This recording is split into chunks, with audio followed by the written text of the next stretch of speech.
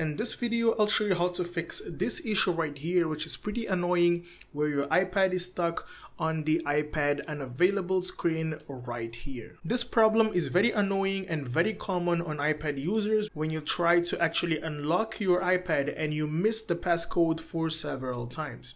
It might be the case that you have forgotten your iPad passcode as well.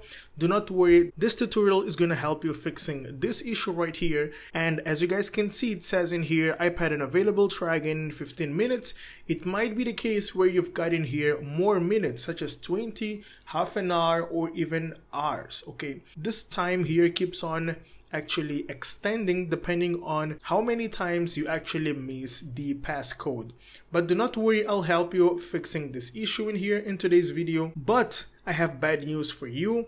The thing is, unfortunately, you'll be losing all your data that you have here on your iPad device. We'll need to restore your iPad and turn it into a brand new iPad. You'll be able to use it, but you're gonna lose all your information. Unless you had a backup done, you can actually restore your backup from iCloud or from a laptop device if you had a backup done. If you didn't have any backup done, unfortunately, you're gonna lose all your data. Hey, my name is Shaq, and in this channel, I help you fixing tech-related issues. So if you're into tech content, consider subscribing here to the YouTube channel. So first things first, in order to fix this issue right here, you're gonna need a USB cable, which can be like this one, a Lightning to USB cable, or it can be something like this, which is actually a Lightning to Type-C USB cable. And at last, you'll need a laptop device or a computer. Okay, now the entrance or the type of cable you're gonna need depends on your USB port on your laptop. Okay, if you've got a laptop with this entrance, you're gonna use this cable. If you've got a laptop with this entrance, you're gonna use this cable. In my case, I'll be using this cable right here because this is the one supported by my laptop. And hey, do not worry if you've got a MacBook device or a Windows PC, do not worry because this tutorial works on all laptop models. So here we are on my computer. In my case, I've got a MacBook Air here on my left and my iPad on my right. But if you've got a different MacBook model such as a MacBook Pro or a Windows PC, do not worry, this is gonna work for you. Now, please note that if you've got a Windows PC or if you've got a MacBook running a software equivalent to macOS Mojave or any software that came before macOS Mojave, you're gonna need to download iTunes in order for this to work, okay? Now, if you've got a MacBook device running a much recent software, which is any software that came after macOS Mojave, you won't need iTunes because iTunes has been discontinued, and you'll be following the exact same procedure that I'll be performing here on my MacBook in here. Do not worry, I'll show you how to perform both of the steps on the iTunes as well as here on a much newer MacBook software. And do not worry because I've left the link to download iTunes in the description box below. So in case you've got a laptop device or an old MacBook software, please tap in the link in the description box below in order to download iTunes and install it in your computer. Now let's move straight into our laptop. Now here I am on my MacBook. As I've said, I've gotten here a MacBook Air, and as you guys can see here by tapping here on about this Mac, I've gotten here my macOS software, which is macOS Big Sur. So over here you can see your macOS operating system. So if you've got macOS Mojave or anything that has came before macOS Mojave, you'll need to download iTunes by tapping in the link in the description box below. So once you install iTunes, in my case, I won't install iTunes because I have a much newer software. Next up, we'll hop here into our internet browser, and then we're gonna go straight into this website, which is ipsw.me. Do not worry because the link to this website is actually in the description box below. So all you need to do is just tap in the link in the description box below. Next up, we're gonna scroll down in here and select our Apple device. So in our case, we've got in here an iPad model. Next up, we're gonna select the exact model of our iPad device, okay? So in case you have any doubt, double check your iPad's box in order to find out which model you actually have. In my case, I've gotten here an iPad mini Wi-Fi. Here we go. This is my iPad device. I'm gonna tap once on my iPad model. Next up, what we'll be doing here is actually downloading the latest version of our operating system. As you guys can see, we've got a bunch of operating systems in here and their respective release date. And as you guys can see, the latest one will be having a green tick over here, and this one is the one you need to tap on. Next up, we're gonna tap here on download by scrolling down in order to download the operating system. Let me tap here on download, and then my download should initiate shortly. As you guys can see, my download has started, and here we go. It asks me for 2 hours in order to complete the download. Now, this is gonna depend on your internet speed. If you've got a much slower network, it's gonna take you a lot of time. If you have a much faster network, it can take all the way up to 1 or 2 minutes, okay? So now let's wait until the download gets completed. So once the download is complete, we're gonna move here into our iPad where we actually need to turn off our iPad. So in order to turn off your iPad, if you've got in here an iPad like mine, which is an iPad with a physical home button in here, all you need to do is press and hold the power button for a couple seconds, and then you just need to slide to power it off, okay? Let me slide it to power it off.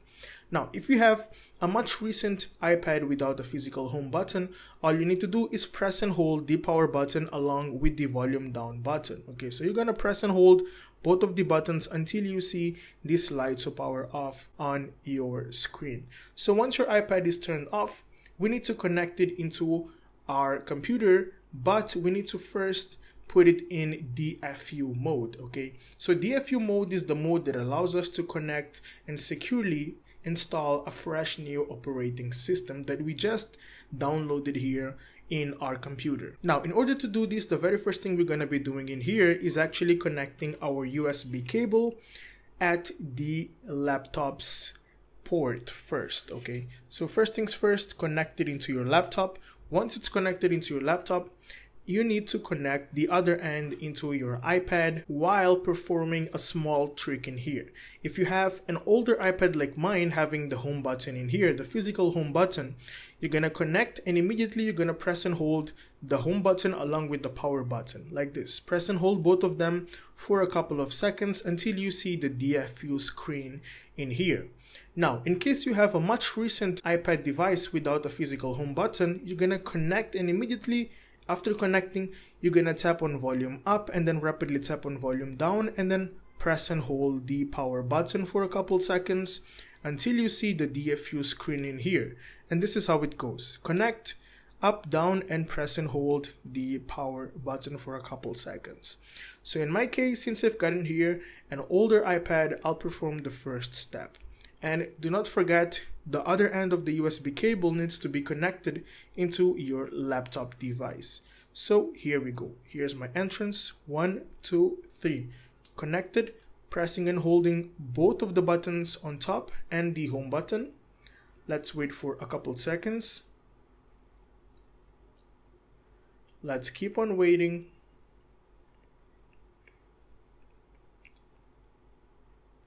Second Apple logo.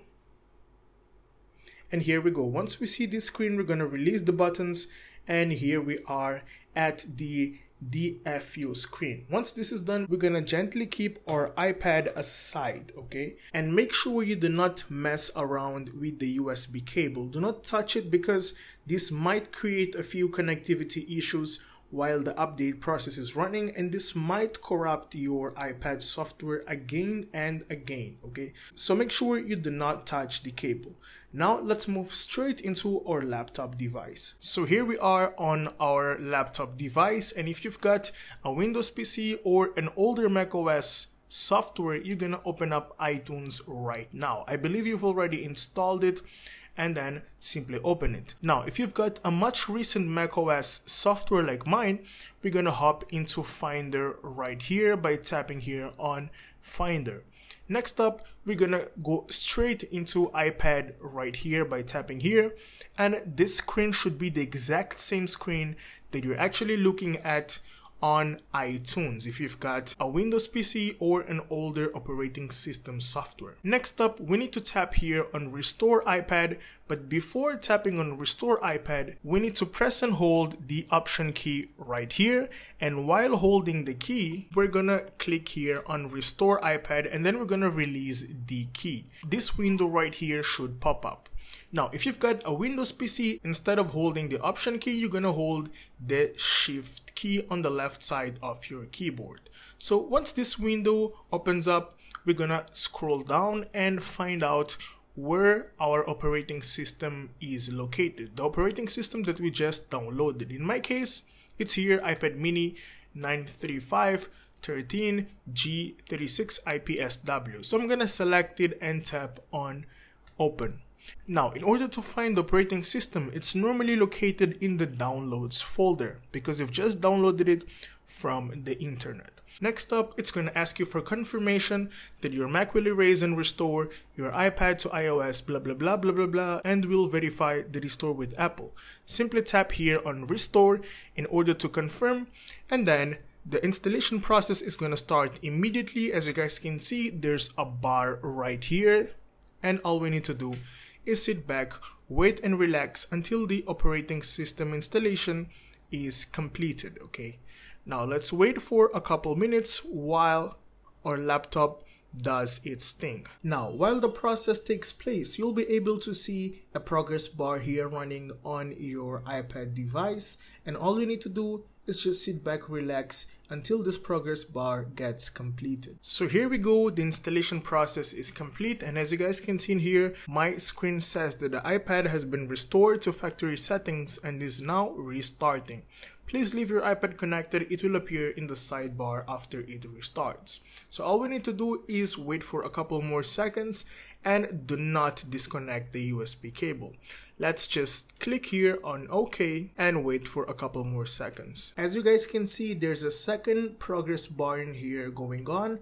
Let's wait until this gets completed as well. So once this is completed, you'll be able to see your iPad restarting, and you'll be here on the screen which displays hello in different languages. So right now we can disconnect the USB cable from our iPad device, and let's quickly set up our iPad device. So let's slide to the left, and then over here we need to select our language. Okay, let's select English right here. Next up, our country. Let me quickly select United States right here. Here we go. And then next up, it's gonna ask me to connect into a Wi-Fi network in order to activate my iPad. Let me quickly connect into my Wi-Fi network. Here we go, we're now connected and it's now activating my iPad. So let's wait for a couple more seconds right here. Next up, it's gonna ask me whether I wanna activate location services. In my case, I'll disable location services, okay. Next up, it's gonna ask me to create a passcode. Let me tap 0000. It's gonna ask me whether I want to use this easy code. Yes, use code. Just to show it to you guys here on this tutorial because I want to make this video as short as possible. Next up, it's gonna ask me whether I want to restore my backup. So in case you've got a backup done, as I've said at the beginning of this video, you're gonna tap here on restore from your iCloud backup, or you can also restore from your laptop. In my case, since I don't have a backup done, I'll tap here on setup as a new iPad, and then you just need to log in with your Apple ID credentials. In my case, I'll tap here on don't have Apple ID, and then set up later in settings. Don't use Apple ID because I'll set it up later in settings. We need to agree with Apple terms and conditions by tapping here on agree, and then I don't want to turn on Siri right now. Don't send diagnostics, and here we go. Welcome to iPad, get started, and here we go. We've successfully solved the issue of having your iPad stuck on the iPad unavailable screen, and now you can actually use your iPad freely. Okay, thank you so much for making it till the end of the video, and if this video really helped you fixing the problem that you've got, please leave a comment down below, like the video, and subscribe to the channel. Thank you for watching Fixed by Shaq, and I'll see you in the next one. Have a great day.